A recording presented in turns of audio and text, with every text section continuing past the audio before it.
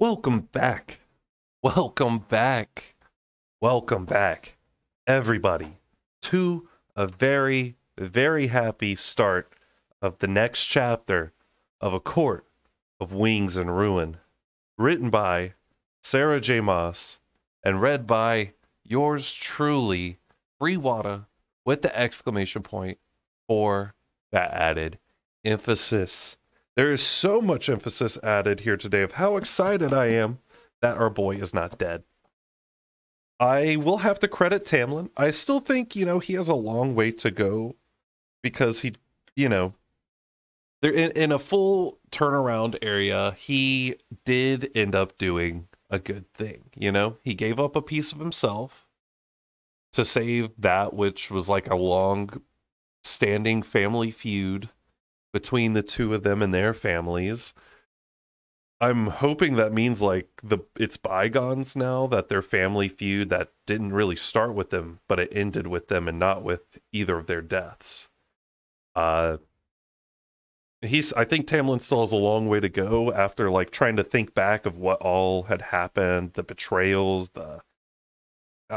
just all this crazy stuff. Like I guess you could claim on one side like, oh, he did it to trick Hybern this entire time, but there's still all the crappy things he had done in between all that. And I think many might agree or disagree. I think there's a lot of speculation into that scenario. I just think that he did a good thing here, not necessarily making him a good person yet. Like Lucian, still they have a long way to go, and we don't even know where Lucian is, so we still got a couple chapters left. Let's get back into it with chapter 78. Amongst the sprawling field of corpses and wounded, there was one body I wanted to bury. Only Nesta, Elaine, and I returned to that clearing once Azrael had given the all clear that the battle was well and truly over. Letting rise out of my sight to wrangle our scattered armies, sort through the living and dead, and figure out some semblance of order was an effort in self-control. I nearly begged Rise to come with us, so I didn't have to let go of his hand, which I had not stopped clutching since those moments I'd heard his beautiful, solid heartbeat echoing into his body once more. But this task, this farewell, I knew deep down that it was only for my sisters and me. So I released Rise's hand, kissing him once, twice, and left them in the war camp to help Moore haul a barely standing Cassian to the nearest healer. Nesta was watching them when I reached her, and Elaine at the tree-lined outskirts. Had she done some healing, somehow, in those moments after she had severed the king's head? Or had it been Cassian's immortal blood and Azrael's battlefield patching that had her already healed enough to stand? Even with the wing and the leg? Didn't ask my sister.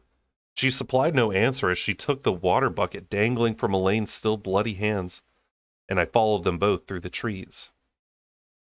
The king of Hybern's corpse lay in the clearing, crows already picking at it. Nesta spat on it before we approached our father. The crows barely scattered in time.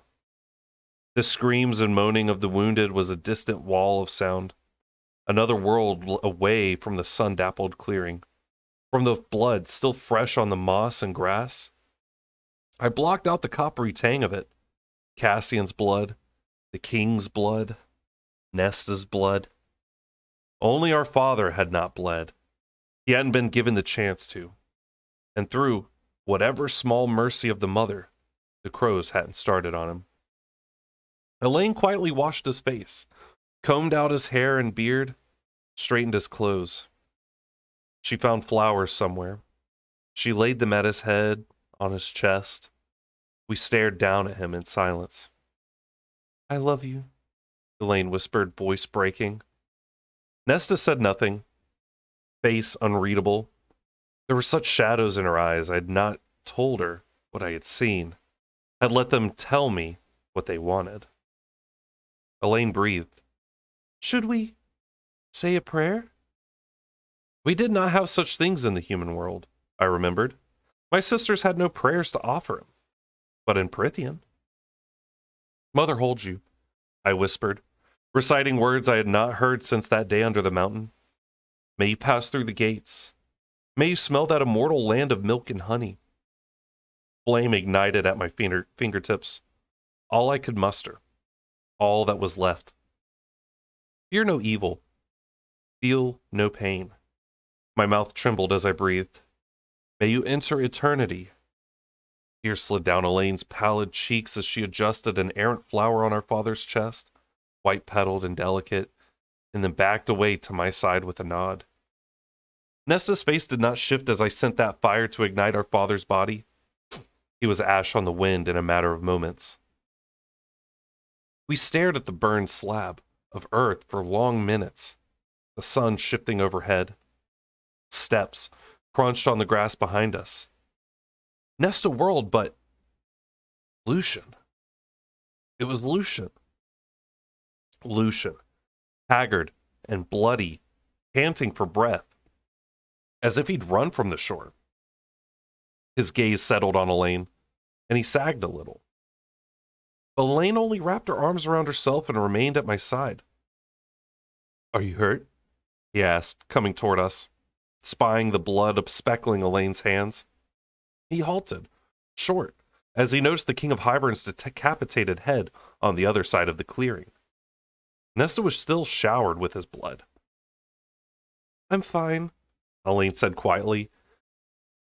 Excuse me. And then asked, noticing the gore on him, the torn clothes and still bloodied weapons, "Are you?"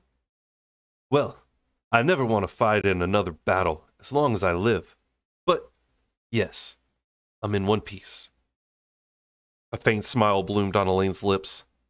But Lucia noticed that scorched patch of grass behind us and said, "I heard what happened.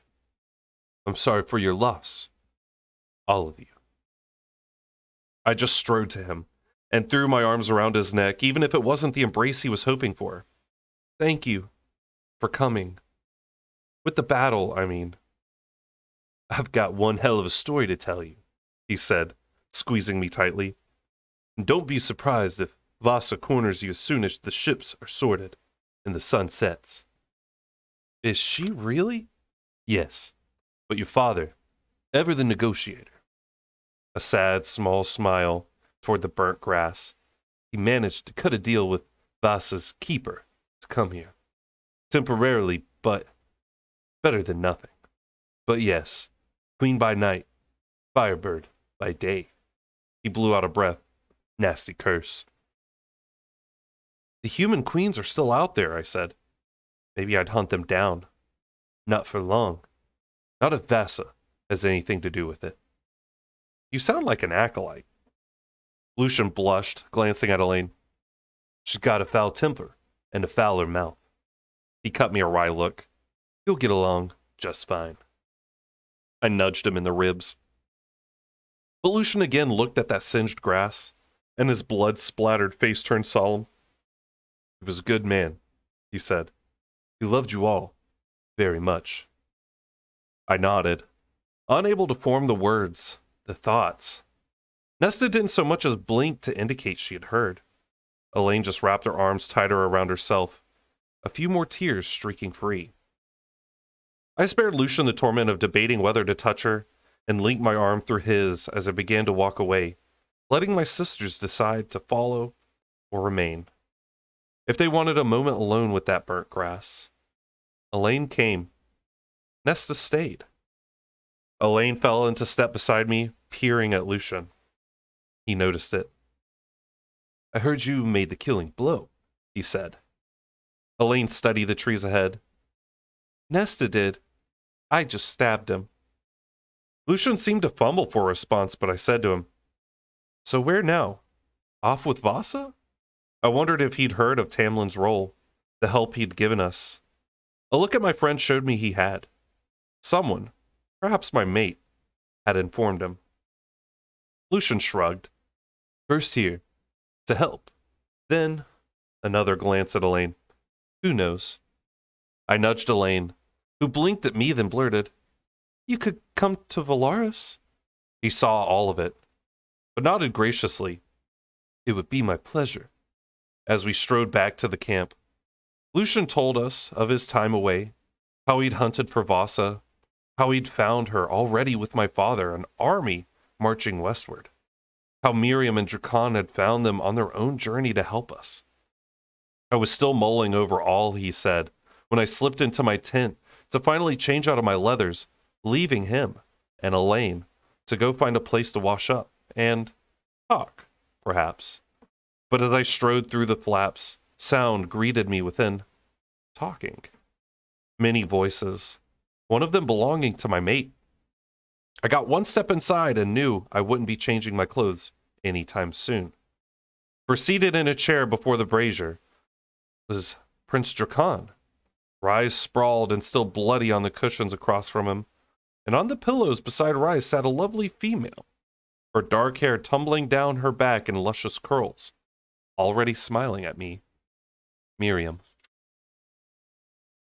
And that, my friends, was the end of chapter 78.